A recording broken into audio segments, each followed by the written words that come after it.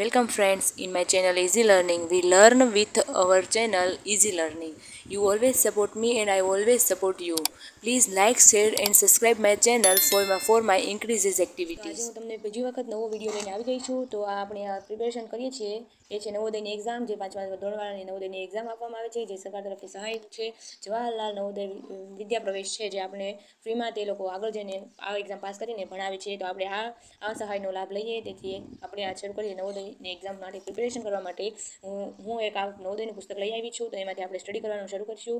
અને આ વિડીયો વધુમાં વધુ શેર કરશો, કારણ કે ઘણા લોકો આ પુસ્તક ખરીદી શકતા નથી, કારણ કે આ પુસ્તક આવે છે ખૂબ મોંઘું, એટલે આ પુસ્તક ખરીદી ના શકે. તેથી આ વિડીયો શેર કરો, જેથી તે પણ પ્રિપેરેશન કરી શકે. તો આપણે આગળ શરૂ કરીએ. ફર્સ્ટ યુનિટ છે અસમાન ભિન્ન આકૃતિ શોધો. તો નીચે આપણે જઈએ, જેમાં નમૂનાના પ્રશ્નો આપેલ છે. નીચેના પ્રત્યેક પ્રશ્નમાં 4 આકૃતિઓ A, B, C અને D આપવામાં આવી છે.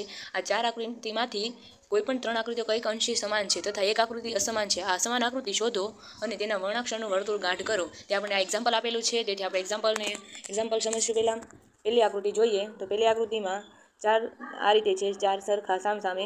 પછી આમાં એકે પણ એક સાઈડ આવી રીતે એક સાઈડ આવતું નથી, આમાં પણ નથી આવતું, આમાં પણ નથી આવતું, જ્યારે આમાં બંને એક સાઈડ આવે છે. તેથી આન્સર આવશે ડી. આગળ જોઈએ, જે આમાં એક્ઝામ્પલ છે એટલે આન્સર પણ આપી દીધું છે. આકૃતિ ડી રદ કરતા પ્રત્યેક આકૃતિમાં ચિહ્ન નીચે છે, માટે ઉત્તર ડી આવે છે. પછી સેકન્ડ પ્રશ્ન છે, એમાં કઈ અલગ પડે છે. પહેલે ફર્સ્ટ આકૃતિ જોઈએ, તો એમાં ત્રિકોણની અંદર પંચકોણ આપેલું છે, જે આ આકૃતિનું બાહ્ય છે, પંચકોણ. અને આમાં ષષ્ઠકોણ આપ્યું, જે આ આકૃતિનું બાહ્ય છે. તો આમાં ચોરસ ના આવે, આની અંદર આવશે આ ચોરસ. એમાં ચતુષ્કોણ પણ આવી રીતે આપેલું છે, તો એ ના આવે, જેથી આપણે ચકાસ્યું અને આન્સર આવશે સી. એટલે આકૃતિ સી રદ કરતા પ્રત્યેક આકૃતિમાં બહારની રચના કરતાં અંદરની રચનામાં 2 રેખાઓ વધારે છે, માટે ઉત્તર સી. આગળ જોઈએ પ્રશ્ન 3 છે રાઉન્ડની અંદર રાઉન્ડ. આકાર ચોરસની અંદર ચોરસ, લંબચોરસની અંદર લંબચોરસ. તો અહીંયા આવવું પડે ત્રિકોણની અંદર ત્રિકોણ, પણ અહીંયા ચતુષ્કોણ આપ્યું, એટલે સી આકૃતિ આન્સર. નીચે જોઈએ પ્રશ્ન નંબર 4. તો આવી રીતે આકૃતિ છે, જેમાં છોકરી નીચે અને ગોળ ઉપર છે, સીધી છે. બીજી કેમ હોવી જોઈએ, એની જેમ હોવી જોઈએ. આને આમ સીધી કરીએ તો આવી રીતે બનશે. રાઉન્ડ આવશે આ સાઈડ અને છોકરી નીચે આવશે. આમાં આ સીધી છે, આમાં નીચે આવ્યું આ સાઈડ. સોરી ફ્રેન્ડ્સ, આને આવી રીતે સીધી નહીં કરવામાં આવે, અને આપણે અલગ રીતે સીધી કરીશું. જો આ છે, આમાં અહીંયા આ સાઈડ છોકરી છે, આ સાઈડ રાઉન્ડ છે. આને આપણે સીધી કરીએ તો આમાં આ સાઈડ છોકરી અને આ સાઈડ રાઉન્ડ આવે. અહીંયા આકૃતિ છે આવી રીતે. પછી આમાં અહીંયા આ સાઈડ છોકરી છે, અહીંયા રાઉન્ડ છે. આ બે સેમ થઈ એટલે 2 આન્સર ખોટા. પછી આ સાઈડ 2 વયા ગયા આન્સર, એટલે હવે આ સાઈડ અહીં છોકરી છે, આને આમ સીધું કરીએ, અહીંયા રાઉન્ડ આવે. આને આમ સીધું કરવાનું, આ દિશામાં અહીંથી શરૂ કરવાનું, આમ સીધું કરવાનું, એટલે થઈ ગઈ. આ 3 સેમ છે, એટલે આન્સર આવશે આ, એ આન્સર આવશે. ઓકે, આગળ વધીએ. આગળ છે એમાં આ કંઈક ચોકના ટુકડા જેવું આપેલું છે, જેમાં અહીંયા ઉપર ઘટ કરેલું છે, અહીંયા નીચે છે, આમાં ઉપર છે અને આમાં ઉપર છે. આમાં એકમાં ઉપર, બેમાં ઉપર અને આ 3માં ઉપર. આમાં એકમાં નીચે છે, આ ખોટું પડે એટલે આમાં બી આન્સર આમાં આવશે. ઓકે, આગળ જઈએ. એમાં ચોરસની અંદર આ ચોરસમાં 4 ભાગ આપવામાં આવેલ છે. પ્રશ્ન નંબર 6માં આ ષષ્ઠકોણ છે, એમાં પણ 4 સરખા ભાગ છે, આમાં 4 સરખા ભાગ છે. બટ આમાં એક નાનો, એક મોટો, અહીંથી મોટો, અહીંથી મોટો, નાનો, મોટો, મોટો, મોટો, એવી રીતે છે. તો આપણે આ આન્સર આવશે. અલગ પડે એ આકૃતિ આન્સર આવશે. આ સ્વાધ્યાય હવે આપણે જાતે સોલ્વ કરવાના છે. આમાં આન્સર નહીં આપેલા હોય, એમાં આન્સર આપેલા હતા. આપણે જાતે સોલ્વ કરીએ. જો તમને સમજાય તો આ વિડીયો લાઇક, શેર અને સબસ્ક્રાઈબ કરો, જેથી બીજાને પણ હેલ્પ મળી શકે શીખવામાં. અને વધુમાં વધુ શેર કરો. હવે નીચે સ્વાધ્યાય આપેલ છે. નીચેના પ્રત્યેક પ્રશ્નના 4 આકૃતિઓ A, B, C અને D આપવામાં આવી છે. આ 4 આકૃતિમાંથી 3 આકૃતિઓ કંઈક અંશે સમાન છે, એક આકૃતિ અસમાન છે. આ સમાન આકૃતિ શોધો અને તેના વર્ણાક્ષરનું વર્તુળ ગાંઠ કરો. એટલે કે અહીંયા A, B, C આન્સર આપ્યા, એમાં જે આન્સર હોય એને ઘટ કરવાનો છે. ઓકે, તો આપણે જોઈએ પહેલી આકૃતિ. પહેલી આકૃતિમાં આપણે આડી જ જોઈશું, કેમ કે આમાં 2 આડી 2 ઊભી આપેલ છે. તો આડી કરીએ તો અહીંયા ઘટ રાઉન્ડ, અહીંયા ખાલી રાઉન્ડ, અહીંયા ઘટ અને અહીંયા ખાલી, આવી રીતે આપેલું છે. તો આ બીજીમાં અહીંયા ઘટ રાઉન્ડ, અહીંયા ખાલી, અહીંયા ઘટ અને અહીંયા ખાલી, એવી રીતે આપણે 2 સેમ થઈ ગઈ. ત્રીજી જોઈએ, અહીંયા ઘટ, અહીંયા ખાલી, અહીંયા પછી અહીંયા ઘટ અને અહીંયા ખાલી, આવી રીતે છે, એટલે અલગ પડી. પછી આમાં અહીંયા ઘટ, અહીંયા ખાલી, અહીંયા ખાલી, અહીંયા ઘટ. 1, 2 ને 3 સાચી પડી, આ છે એ ખોટી, એટલે એમાં એ આન્સર આવશે. અને એમાં આન્સર આવશે સી. સી આન્સર આવશે. ઓકે, એની પછી પ્રશ્ન નંબર 2 છે ઘડિયાળ. તેમાં ઘડિયાળમાં જોવાનું છે કેમ ઘડિયાળના કાંટા હંમેશા આવી રીતે જ હોય, બહારની સાઈડ એરા. આમાં સાચું છે, આમાં સાચું છે, આમાં અંદર આવ્યો છે આમ, તો એમાં પડશે ખોટું, એટલે આ ખોટી, આ સાચી.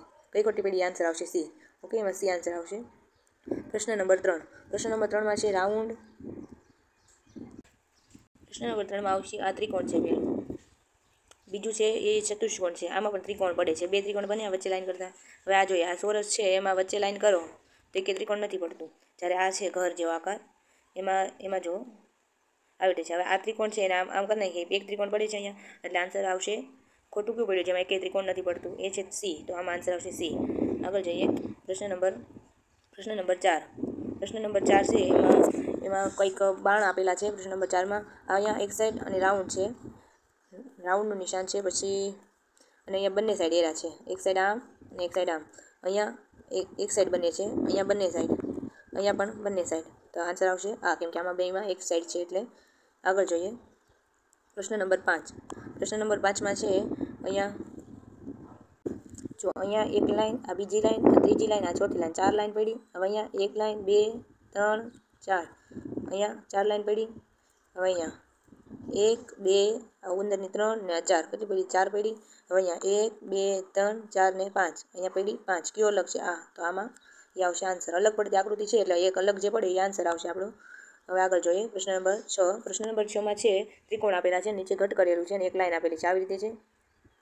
હવે આમાં લાઈન આ સાઈડ છે, આને સીધું કરો તો આ લાઈન અહીંયા બને. પછી અહીંયા આમાં તો સેજ એમ જ છે એટલે એમ. પછી આને સીધું કરો, આમ આવી રીતે અહીંયા ઘટ છે અને અહીંયા લાઈન આપી, અને આને સીધું કરીએ તો આવી રીતે બનશે આ અહીંયા લાઈન. તો ખોટી કઈ કરી, આમાં આ સાઈડ લાઈન છે, આ બધામાં આ સાઈડ લાઈન આવી છે, આમાં પણ આ સાઈડ લાઈન આવેલી છે. ખોટું પડ્યું એ આ છે સી. આન્સર આવશે સી. સમજાણું? આન્સર સી આવે, કારણ કે બધામાં લાઈન આ સાઈડ છે અને એકમાં આ સાઈડ છે એટલે સી આન્સર આવશે. આગળ જોઈએ પ્રશ્ન નંબર 7. પ્રશ્ન નંબર 7માં એમ કહે છે RUN. આવો શબ્દ બીજે ક્યાં છે? આડાવાળો હોય છે તો પણ આ છે UNR. ત્રણે આવી ગયા, આ ત્રણે આવી ગયા, સેમ થઈ ગયા. NKU, કે તો પેલામાં નથી કે. હવે RNU, આમાં પણ ત્રણે આવી ગયા, આમાં પણ ત્રણે આવી ગયા. સાચું, આ સાચું, આ પડ્યું ખોટું, એટલે એ આવશે આન્સર. આમાં ખોટું હોય એ આન્સર આવે, સાચું હોય એ આન્સર નથી આવતો, એટલે ઊંધું છે. એટલે આપણે ખોટું જે પડે એ આન્સર તરીકે લેવાનું.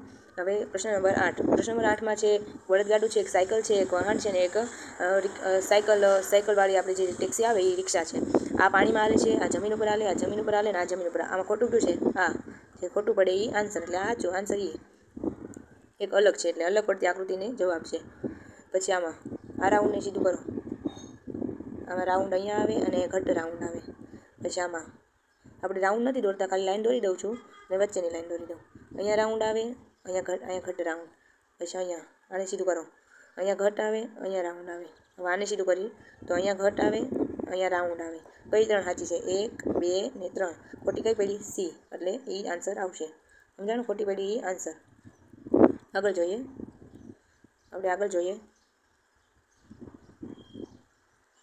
આગળ છે જેમાં એક આ સાઈડ, એક અહીંયા છે, એક અહીંયા એવી રીતે છે. તો પોઈન્ટ આ પહેલી આકૃતિ જોઈ લીધી, એવી આકૃતિ સેમ કઈ થાય છે? આ સેમ.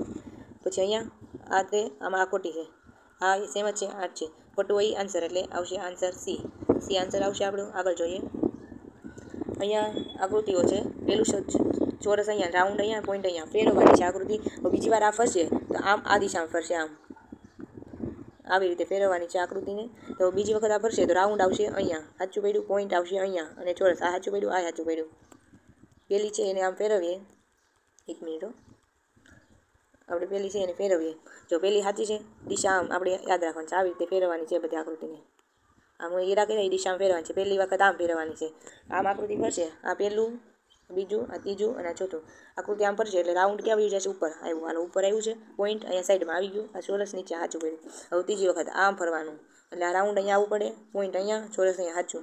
હવે ચોરસ અહીંયા આવવું પડે, પહેલાં આપણે રાઉન્ડને જોયા, રાઉન્ડ અહીંયા તો નીચે આવી ગયો. હાલો પોઈન્ટ અહીંયા આવવું પડે ને, ખોટી પડી આકૃતિ, એટલે એનો એ આન્સર. સમજાણો? આન્સર એમાં આવશે ડી આન્સર. જેમ એરા કે એ પ્રમાણે ચાલવાનું છે, એ પ્રમાણે ચાલીએ એટલે આપણને મળી જાય. કોઈ પણ એકને પહેલાં રાઉન્ડને લીધું તો રાઉન્ડને જ જોવાનું દર વખતે, બીજા બધાની પાછળ આવ્યા કરશે. આગળ જોઈએ પ્રશ્ન નંબર છે 12. પ્રશ્ન નંબર 12માં આ બે બોલ સા વડેલા છે, એકબીજાની અંદર છે, અને એક છે એ આમ અલગ છે થોડો. હવે આમાં એમ છે, બે તો સાચી પડી ગઈ. હવે એવું ત્રીજું ગોતવાનું છે. આમાં એમ છે, જ્યારે આમાં ત્રણેય બોલ જુઓ એકબીજાની અંદર છે, એટલે ખોટો એ આન્સર. આગળ જોઈએ આમાં એવી રીતે છે કે આમાં બધામાં જો ત્રિકોણ પેલા આમ છે આવી રીતે, જ્યારે આમાં આમ છે, આ સાઈડે અહીંયા જગ્યા છે જ્યારે આમાં આ કેમ હોવું જોઈએ, આમ હોવું જોઈએ, આમ હોવું જોઈએ, આમાં આ ઊંધી છે આકૃતિ, જો આકૃતિ આમ હોવી જોઈએ, આમ અહીંયા જગ્યા રહેવી પડે, આવશે આન્સર એ, એટલે આ ખોટો છે, એટલે આન્સર આવશે એ. સમજાણું? કેમ કે અહીંયા બધામાં રાઈટ સાઈડ જગ્યા આવેલી છે અને લેફ્ટ સાઈડનું ઓલી સાઈડ છે, જ્યારે આમાં ઉપરનું છે એ આ રાઈટ સાઈડ છે, એટલે એ આન્સર આવશે એ. પ્રશ્ન નંબર 14. પ્રશ્ન નંબર 14માં આવશે, જો ફર્સ્ટ પહેલાં બે બહારની સાઈડ નીકળેલા છે, આમાં અંદરની સાઈડ કરેલા છે, બેમાં અંદરની સાઈડ, આમાં બે બહાર, આમાં એક બહાર, આમાં એક અંદર, એવી રીતે છે. તો આવશે, આમાં તો કોમન છે, આન્સર આ જ આવે, ખબર પડી જ જાય. આગળ જોઈએ. આગળ અહીંયા આપ્યું છે ચોરસમાં ચોરસ, ઊંધા ત્રિકોણમાં ઊંધું ત્રિકોણ, સીધા ત્રિકોણમાં સીધું ત્રિકોણ, ગોળમાં ગોળ આવવું પડે પણ છે ત્રિકોણ, આન્સર આવશે ડી. સમજાય છે ને? આગળ જોઈએ. આમાં ફરીથી એરા પ્રમાણે કામ કરવાનું આવી ગયું છે. આમાં જ એરો હાલ છે બધામાં. પહેલાં આને સીધું કરો, એને સીધું કરીએ એટલે શું બનશે, કેવી રીતે એરા હું છે ઘડીક માટે રિમૂવ કરું છું. આ લંબચોરસ છે, આ સીધું કરીએ, આમ આકાર પડશે, અહીંયા સરવાળાનું નિશાન છે, સીધું કર્યું. પછી આમાં આ તો છે જ તે સીધું, એટલે આને કરવાની જરૂર નથી, અહીંયા ચોરસ. પછી આને સીધું કરો, અને સીધું કરી તો કેમ બનશે, અહીં લંબચોરસ, પછી આ લીટો આમ, સોરી આ લીટો આમ આપેલો છે અને આ આમ આપ્યો, અને અહીંયા સરવાળાની સાઈન છે. હવે આને એવી રીતે સીધું કરી તો એમાં પણ એમ જ છે, જો આ લીટો આમ, આ લીટો આમ, અહીંયા ચોરસ છે, સેમ કઈ એક થયું, બે થયું ને ત્રણ સેમ છે, આ પેલી અલગ, એટલે આન્સર આવશે બી. બી એનો આન્સર આવશે. આગળ જોઈએ. આગળ જોઈએ, આ ઘડીક રિમૂવ કરીએ કારણ કે નીચેનું આપણે એના ઉપર આવી ગયું છે, તેથી રિમૂવ કરીએ. આગળ જોઈએ. આગળ છે ત્રણ ત્રિકોણ જે એકબીજાને અડેલા છે, જ્યારે આમાં ચોરસમાં ખાલી બે જ અડેલા છે, એક જ બાજુમાં છે, આમાં ત્રણ અંદર છે, આમાંય ત્રણ અંદર છે, આન્સર આવશે બી, જે ખોટો છે એટલે બી આવશે. આગળ જોઈએ. અહીંયા છે ચોરસની અંદર ગોળ અને એની અંદર ટપકું ગોળ, અહીંયા ગોળ, એની અંદર ચોરસ ને એની અંદર ગોળ. આમાં આ ચોરસની અંદર ગોળ છે, જ્યારે ગોળની અંદર ગોળ છે, અહીંયા ગોળની અંદર ત્રિકોણ છે અને અહીંયા ચોરસની અંદર ત્રિકોણ છે. એવી કઈ આકૃતિ છે જેમાં બે સેમ આકૃતિ આવી જોઈએ, ગોળની અંદર ગોળ, ચોરસની અંદર ગોળ, ગોળની અંદર ત્રિકોણ, ચોરસની અંદર ત્રિકોણ, તો એક આ જ છે, એટલે આન્સર આવશે આ. સમજાણું બધાને? આગળ જોઈએ. આગળ છે આ છે આકૃતિ એવી છે જે સીધી ઊંધી ઊંધી સીધી કરવી પડશે, ચોરસ, ગોળ અને ગોળ, પૂરેલું ગોળ અને ખાલી ગોળ. પછી અહીંયા આકૃતિ ફરી, આમ પણ એવી રીતે એરા પ્રમાણે કામ થશે. આમ ફીલ છે, અહીંયા ખાલી છે ને ચોરસ છે, જો આમાં એવી રીતે પછી આમ ફરવું પડે, જ્યારે અહીંયા પછી ગોળ આવવું પડે, અહીંયા ખાલી ગોળ આવવું પડે, અહીંયા સોરી અહીંયા આકૃતિમાં આવવું પડે, અહીંયા ફીલ કરેલું ગોળ આવવું પડે, અહીંયા ચોરસ આવવું પડે અને અહીંયા ખાલી ગોળ, એમ નથી, એટલે આ પહેલેથી ખોટી જ પડી જશે. પછી આમાં એવી રીતે છે, ગોળ પછી ચોરસ પછી ખાલી ગોળ, પછી અહીંયા ફરીથી આમ ફરી, સમજાઈ ગયું? આમ ફરી એટલે એની પ્રમાણે આવી ગયું. આગળ જોઈએ. આગળ જોઈએ તો આમાં છે, જો એવા એકેય બિંદુ નથી કે લાઇનમાં હશે, આમાં એક અહીંયા છે, એક અહીંયા છે, એક અહીંયા છે, અહીંયા એક અહીંયા, એક અહીંયા, એક અહીંયા, આમાં ત્રણે જો ચાર લાઇનમાં છે, ચાર એકનીમાં લાઇનમાં નથી, એટલે આન્સર આવશે સી, જે ખોટો છે એટલે અલગ છે, એટલે સી. આગળ જોઈએ. આ બધામાં કેટલા પાકડા છે? પ્રશ્ન નંબર 21, 1, 2, 3, 1, 2, 3, 1, 2 ને 3, જ્યારે આમાં 1 અને 2, આન્સર આવશે બી. આન્સર આવ્યો બી. આગળ જોઈએ. જો આમાં બધામાં કેવી ઓલી પડી છે, ખૂણાવાળા ચોરસ, ત્રિકોણ અને ચોરસ એવી રીતે પડે છે. આમાં પણ ખૂણા છે, આમાં 4 ખૂણા છે, જ્યારે આમાં ગોળમાં એકેય ખૂણો હોય નહીં, જેથી અને એમ પણ આમાં આકૃતિના ચોરસ પડે છે, જ્યારે આમાં ગોળના ગોળ કેવી રીતે પાડવા, આવી રીતે હોય તો થાય, આવી રીતે ગોળ પાડે તો બને, પણ એ અલગ છે, એટલે આવશે ડી આન્સર. આગળ જોઈએ. એ બી સી, પછી D E F, G H I, જે એલ કે આવવું પડે ને, આન્સર આવશે ડી, જે એલ કે, આવી રીતે આવવું પડે, પરંતુ એવી રીતે નથી, તેથી આપણે આન્સર છે ખોટો. આગળ જોઈએ. અહીંયા જો આ જે ટોચનું છે, ટોચ પડે છે, સોરી કેન્સલ બદલાઈ નાખું, આ જે ટોચ છે એમાં એક ગ્લાસ ઊંધો છે, એક ગ્લાસ સીધો છે, આમાં બંને ગ્લાસ સીધા છે, જ્યારે આમાં આ ટોચમાં એક ગ્લાસ સીધો છે, એક ગ્લાસ ઊંધો છે, જ્યારે આમાં એક ગ્લાસ સીધો, એક ગ્લાસ ઊંધો, તો અલગ કયું પડે, જેમાં બે સીધા છે, જે આવશે બી, બી આન્સર આવશે એનો. આગળ જોઈએ. આગળ જોઈએ. જો આમાં એક રાઉન્ડ આવી રીતે છે, જે આમાં 3 અલગ છે, આમાં પણ એમ જ છે, એક રાઉન્ડ આવી 3 અલગ, આમાં એક રાઉન્ડ જે અલગ છે પણ એ અંદરની સાઈડ વળાંક લીધેલું છે, જ્યારે આમાં બહારની સાઈડ, આમાં પણ અંદરની સાઈડ, બહારની સાઈડ હોય એ ખોટું પડે, એટલે એ આન્સર આપણો આવી જશે. આ બધામાં અંદરની સાઈડ રાઉન્ડ લીધેલા છે, વળાંક એ અલગ પડે છે એ. આગળ જોઈએ. આ પેલા છે આપણને ત્રિકોણ, આ બધામાં વિમાન જેવો શેપ છે. જુઓ આમાં આવી રીતે વિમાન છે, જ્યારે અહીંયા આવી રીતે વિમાન છે, આમ અહીંયા આમ વિમાન છે, અહીંયા આમ વિમાન છે બહારનું. અને આમાં જુઓ આમાં એકે સાઈડ વિમાન બનતું જ નથી, એટલે આકૃતિ બી એ ખોટી આવશે. આન્સર આવશે બી. આગળ જોઈએ પ્રશ્ન નંબર 27. અહીંયા આંખ છે, હાથ છે, કાન છે અને મોં છે. હવે આ બધા મોઢાના અંગ છે. આંખ એ મોઢા ઉપર હોય, કાન એ મોઢા ઉપર હોય અને હોઠે આપણે મોઢા ઉપર હોય. ત્યારે હાથ હોય એ ખંભાથી નીચે હોય, એટલે હાથ એ આન્સર આવશે. આગળ જોઈએ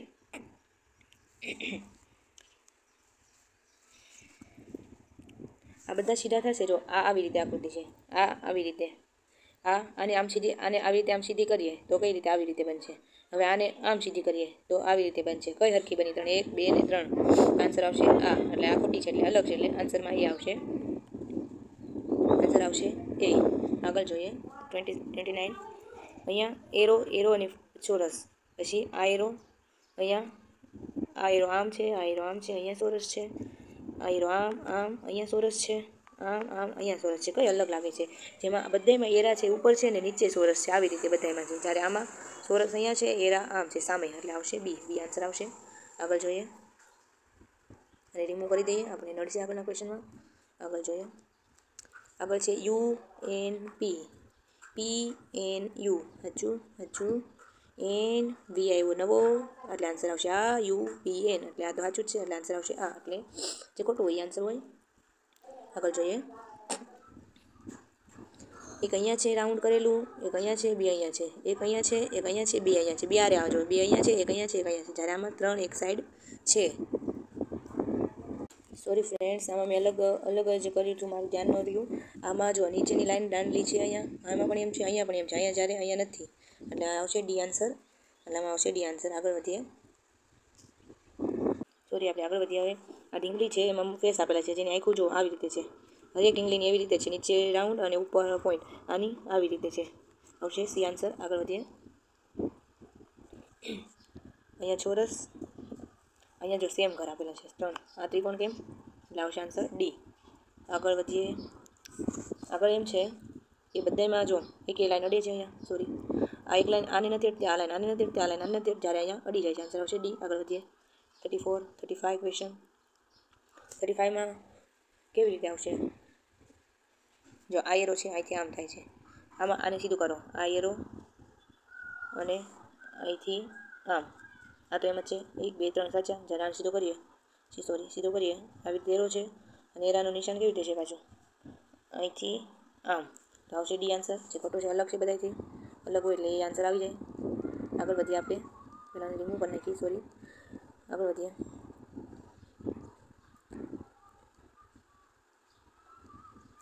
જ્યારે આમાં જો અહીંયા જો 2 પોઈન્ટ છે એ આવી રીતે આપ્યા બાજુમાં, અહીંયા નીચે બાજુમાં આપ્યા, અહીંયા ત્રાસમાં છે, અહીંયા બાજુમાં ઊભા આપ્યા, તો અહીંયા આવી રીતે આવવા પડે ને, બાજુમાં ઊભા. એમ નથી, એક અહીંયા છે, એક અહીંયા છે, નીચે ઉપર આપેલા છે, એટલે એ આવશે આન્સર સી. આગળ વધીએ. અહીંયા દીપ આપેલો છે, અહીંયા દીવડો છે, અહીંયા દીવડો છે, જ્યારે અહીંયા અગરબત્તી છે, એટલે આવશે આન્સર ડી. આગળ વધીએ. પ્રશ્ન નંબર 38. પ્રશ્ન નંબર 38માં કેવી રીતે છે? આ સાઈડ બી આમ છે, આ સાઈડ સેમ છે, આ સેમ છે. પછી આમાં જો આ પણ સેમ છે, ઊંધા, બધામાં એવી રીતે ઊંધા જ છે એકબીજાને. અહીંયા આમ હોવું જોઈએ ને, આમ ને આમ, તો આમાં કેમ છે આપણે જોઈ લઈએ. નીચે કેમ છે? એક આમ છે ને એક આમ છે, ખોટું પડે એટલે આન્સર આવશે ડી. આગળ વધીએ. એ ત્રિકોણની અંદર ફિલ કરેલું રાઉન્ડ છે. જો પહેલામાં છે એક, આ ચોરસ કામનું મેનુ જ છે, એટલે 1, 2 ને 3 અંદરનું ગોળ. અહીંયા 1, 2, 3. સોરી ફ્રેન્ડ્સ, અહીંયા એવી રીતે ગણવાના નહીં આવે, કારણ કે અહીંયા અલગ જ લોજિક છે. જો ગોળની અંદર ત્રિકોણ ને એની અંદર ગોળ, અહીંયા ચોરસની અંદર ગોળ અને એની અંદર ત્રિકોણ છે. અને જો આપણે આકૃતિ ઘડીક સાઈડમાં રાખીએ, અહીં ત્રિકોણની અંદર ચોરસ અને એની અંદર ત્રિકોણ છે પાછું. રાઉન્ડની અંદર અહીં રાઉન્ડ જ છે. જ્યારે આમાં અહીંયા બહારની સાઈડ હતું ચોરસ, અને સોરી હા ચોરસ હતું, અને અંદરની સાઈડ છે ત્રિકોણ, એટલે આવશે બી. અહીંયા બહાર જે આકાર છે એવો જ અંદરની સાઈડ છે, એટલે બહાર જે હોય અંદર રાખવાનું છે, પણ અહીં ત્રિકોણ છે એટલે જે પડશે ખોટું. આગળ જોઈએ. આગળ છે કે પેલું છે કે, સોરી ફ્રેન્ડ્સ, પેલું છે કે બે સામસામે છે, ડી સામસામે છે, ક્યુ જ્યારે બી એકબીજાથી ઊંધા છે, એટલે આન્સર આવશે ડી. આગળ વધીએ. આપણે હવે આને ફરીથી ઊંધું ચીટું કરવાનું છે. અહીંયા પેલું સ્ટાર અને ગોળ. આને સીધું કરો અને આપણે આ સાઈડ આમ કરીએ તો આ સાઈડ અહીંયા ફિલ કરેલું રાઉન્ડ આવશે.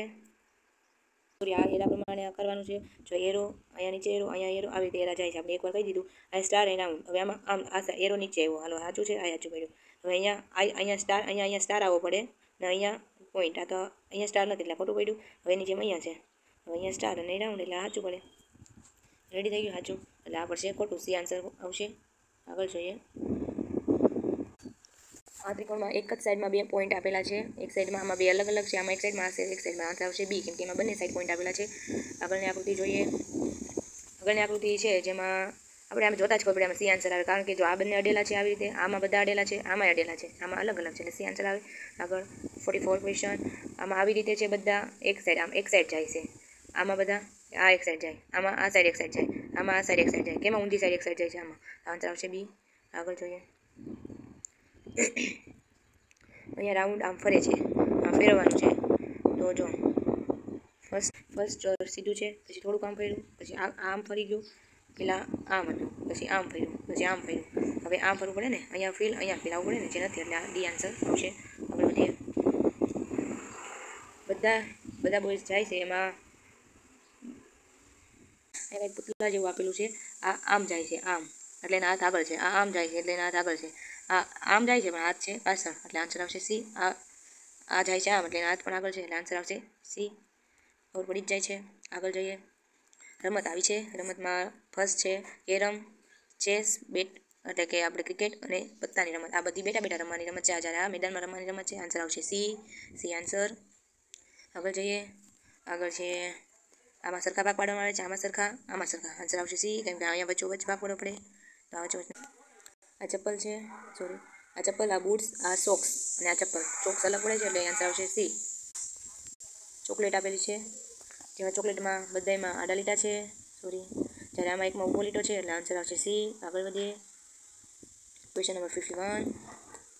ચોરસ ત્રિકોણ બધામાં સ્ટાર ઉપર છે, ચોરસ આ સાઈડ છે ને ત્રિકોણ ઓલી સાઈડ છે, અને આમાં એક અલગ પડતી હોવી જોઈએ. બધામાં સ્ટાર છે આવી રીતે, ત્યારે આમાં અલગ સ્ટાર છે. જો પહેલાં ત્રિકોણ છે, પછી એની અંદર બીજું ત્રિકોણ છે, એ અલગ. અહીંયા પાકડા નાના છે અને આના પાકડા બધા સેમ છે એટલે આન્સર આવશે બી.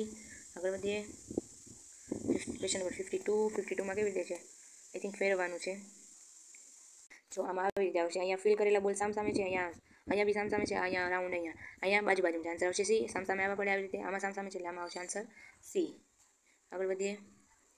સરસ મજાનો ક્લાસ ચાલી રહ્યો છે અને જો ન સમજાય તો લાઈક કમેન્ટ કરવા વિનંતી. કમેન્ટ કરો તો હું એને આન્સર આપીશ. આગળ જોઈએ. અહીંયા રાઉન્ડની અંદર રાઉન્ડ છે, અહીંયા રાઉન્ડની અંદર ષટકોણની અંદર રાઉન્ડ છે. આમાં આન્સર આવશે બી, કારણ કે અહીંયા રાઉન્ડ ને ત્રિકોણ બધાની અંદર અલગ અલગ છે, જ્યારે આમાં 2 રાઉન્ડ જ છે એટલે આગળ વધીએ. 54 નંબરનો ક્વેશ્ચન. ચોરસની અંદર ગોળ છે, આમાં બી એમ છે. જો ષટકોણની અંદર ષટકોણ છે, સેમ છે એટલે આગળ, એટલે એમાં આન્સર આવશે બી. આગળ વધીએ. અહીંયા ત્રિકોણ, ચોરસની અંદર ત્રિકોણ છે, અહીં ત્રિકોણની અંદર લીટો એવો કોઈ આકાર છે નહીં એટલે આન્સર આવશે બી. આગળ વધીએ. જો આમાં આ બધી એક જ સેમ જેવી જ આકૃતિ લાગે છે, પરંતુ ના, આમાં એક આકૃતિ છે એને આખું ફિલ કરેલી છે. જો આ રાઉન્ડ બધા રાઉન્ડ છે અને આમાં આવી રીતે રાઉન્ડ છે, ફિલ કરેલા રાઉન્ડ એટલે આન્સર આવશે સી. આગળ વધીએ. પછીની ઘડિયાળ છે, એમાં જે ઘડિયાળ આપેલી છે એ બધી જ ઘડિયાળમાં 90 અંશનો ખૂણો દેખાય છે બધાને 90 અંશના ખૂણા, જ્યારે આમાં 30 ક્યાં તો 20 અંશનો લાગે છે એટલે એ અલગ છે એટલે એની આન્સર આવશે સી. આગળ વધીએ. ક્વેશ્ચન નંબર 58 ક્વેશ્ચન નંબર છે, જેમાં સ્કૂટર છે, સ્કૂટી છે, પછી આ સાયકલ છે અને આ ઓલી સીટવાળી આવે છે એ સાયકલ છે, જેમાં અલગ કઈ છે ડી, કેમ કે આને કોઈ પેન્ડલ નથી હોતા, અને એક વ્હીલચેર એટલે કે જે અપંગ લોકો હોય એના માટે વ્હીલચેર આવે છે એવી સાયકલ છે, જેને પેન્ડલથી નહીં પરંતુ એને અલગ રાઉન્ડ ફેરીને કરવામાં આવે છે, આન્સર આવશે ડી. આગળ વધીએ આપણે. હવે આવ્યું છે જો એમાં આમાં જો બધા જ એક સરખા ખૂણા છે, જે ભાગ પડેલ છે સરખા છે, આમાં પણ બધા છે રાઉન્ડ, આમાં ચોરસમાં સરખા છે. આમાં જ્યારે આ ભાગ જો એથી લાંબો છે, અહીંથી ખેંચાઈ ગયેલો છે, રાસ બંને સાઈડથી લાંબા, એટલે એના ખૂણા છે લાંબા, થોડા ટૂંકા છે, આન્સર આવશે ડી. આગળ વધીએ તો એમાં છે પ્લસ, છોકરી, રાઉન્ડ અને ઇઝ ઇક્વલ ટુ પછી પ્લસ ચોકડી રાઉન્ડ ઇઝ ઇક્વલ ટુ આ ત્રણેયમાં એ સેમ છે. જ્યારે આમાં ત્રિકોણ એક આવી ગયું છે, આન્સર આવશે બી. આગળનું જોઈએ. આગળમાં બધામાં જો રીતે આડા લીટા કરેલા છે, એમાં ઊભા છે અને બધા કેવા છે આકાર આવી રીતે સીધા. કોઈ ચોરસ એ કે આવી રીતે આમ સરખા ચોરસ નથી, આ સરખું ચોરસ છે. બધા પતાસા જેવા આકારના પડે છે. શક્કરપારા આકાર હોય ને આપણે શક્કરપારાને એવી રીતે છે, પતંગ જેવો આકાર એ રીતે છે. આમાં ચોરસ છે, આન્સર આવશે એ. આગળ વધીએ. અહીંયા શું કરે છે? કંઈક ટાઈપિંગ કરે છે, તબલા વગાડે છે. જ્યારે અહીંયા ડ્રોઈંગ દોરે છે, ડાન્સિંગ છે. આ બધી ભણવા સિવાયની એક્ટિવિટી છે. આ તબલા વગાડો એક રસની વાત છે, ડ્રોઈંગ રસની વાત છે, ડાન્સ એ રસની વાત છે. આપણે કોઈ કંઈક આપણી હેબિટ હોય, આપણે કંઈક શોખ હોય, હોબી હોય આપણી, શોખ, હેબિટ નહીં, ટેવ નહીં, શોખ. અને જ્યારે આ ફરજિયાત છે, એટલે આન્સર આવશે એ. આગળ ક્વેશ્ચન નંબર 63 છે, જેમાં જો અહીંયા ચોરસ એક સાઈડ ફિલ કરેલું છે, આ સાઈડ છે, આમાં આ સાઈડ એક સાઈડ અહીંયા, બંનેમાં એક બાજુ અહીંયા એક બાજુ એવી રીતે છે. આમાં પણ એમ છે, જ્યારે આમાં બંને સાઈડ એક જ સાઈડ છે, બંને સાઈડ નથી. આન્સર આવશે સી. આગળ વધીએ. અહીંયા જો સામે આવી રીતે છે, આમાં એક જ આકૃતિ અલગ પડી છે, જે દેખાઈ જાય છે, કારણ કે બધામાં આવી રીતે રાઉન્ડ છે. આ નાના ભાગ છે ને એમાં છે, જો બધામાં રાઉન્ડ અને ગોળી સાઈડ છે, જ્યારે આમાં ઊભામાં છે. આન્સર આવશે એ. આગળનું આમાં આન્સર જો આમાં વી તો ઊંધો વી, ડબલ્યુ તો સીધો ડબલ્યુ, અને જે તો આવી રીતે એક જે આવવો પડે ને, એક ઊંધો ને એક સીધો, આ ખોટું છે, એટલે આન્સર આવશે સી. આગળ વધીએ. ક્વેશ્ચન નંબર 66માં જો આમાં આન્સર આવશે ડી, કારણ કે અહીંયા નીચે રાઉન્ડ છે. આગળ વધીએ. ક્વેશ્ચન નંબર 67માં જો ફર્સ્ટ વાળું રહેવા દે, બીજું જો અહીંયાથી એરો છે ને વચ્ચેના ચોરસથી સ્ટાર્ટ થાય છે. અહીંયા પણ એમ થાય છે, અહીંયા પણ એમ થાય છે, જ્યારે અહીંયા બીજા ચોરસથી સ્ટાર્ટ થાય છે. આન્સર આવશે એ. આગળ વધીએ. 68 ક્વેશ્ચન નંબર 68માં જો અહીંયા ચોરસ પડે છે, બધામાં રાઉન્ડ છે. અહીંયા ચોરસ પડે છે તો અહીંયા રાઉન્ડ છે, અહીંયા ચોરસ પડે છે તો અહીંયા નથી, અહીં બહારની સાઈડ છે, એટલે આન્સર આવશે સી. આમાં પણ એમ છે, અંદરની સાઈડ ચોરસની અંદર રાઉન્ડ છે. આગળ વધીએ. 69માં છે બધામાં આ સાઈડ જો આ ખૂણો, આમાં ધજા જો આમ છે, અને આમાં જો અહીં જ્યાં લીટો હોય ત્યાંથી આમ છે, અહીંયા પણ આમ લીટો આમ છે, જ્યારે આમાં આમ આવવું પડે, પરંતુ છે કેમ આમ, ઊંધી ધજા છે, એટલે આન્સર આવશે બી. આગળ વધીએ. 70માં આમાં આ સાઈડ બંને છે સેમ છે, આમાં બંને આ સાઈડ છે, એમાં પણ સેમ છે, આમાં બી સેમ છે, જ્યારે આમાં બી આમ સેમ છે, પણ અહીંયાથી રેરો આમ ત્રિકોણ બંને સેમ હોવા જોઈએ, અલગ છે. આન્સર આવશે ડી. આગળ વધીએ. 71 ક્વેશ્ચન નંબર 71માં દેખાઈ જાય છે, અહીંયા બધા 12 એરો લીટા છે, આમાં અંદરના ઓલામાં છે. આન્સર આવશે એ. Question number 72 and last question, unit 1. So please watch my unit 1 and prepare the navodaya exam. And all the best all. અહીંયા છે PQRS, PQRS. અહીંયા કેમ છે PQRS? જો અહીંયા છે PQRS, આવી રીતે શરૂ થાય છે, અહીં પૂરું થાય છે. અહીંયા છે PQRS આમ છે, અહીંયા PQRS આમ છે, અહીંયા PQRS આમ છે, બધામાં આમ છે, પણ આમાં એકમાં આમ છે. આન્સર આવશે એ. આ લાસ્ટ ક્વેશ્ચન હતો unit 1નો. Please watch my video, અને જો ગમે તો જ લાઇક કરો, અદરવાઇઝ લાઇક પણ નહીં કરતા, શેર નહીં કરતા, સબસ્ક્રાઈબ પણ નહીં કરતા. Thank you for watching my video and all the best all. આપણે જોયું, આખું યુનિટ જોયું. યુનિટ 1 હતું કે અલગ જે આકૃતિ હોય, ભિન્ન આકૃતિને અલગ પાડો, સમાન ભિન્ન આકૃતિ શોધો, અને એને અલગ આકૃતિ હોય રાઇટ કરો. આપણે આખું યુનિટ જોઈ લીધું છે. નેક્સ્ટ વિડીયોમાં નેક્સ્ટ યુનિટ લઈને આવી, unit number 2. Please like, share and subscribe my channel and support me for highest subscriber. Thank you.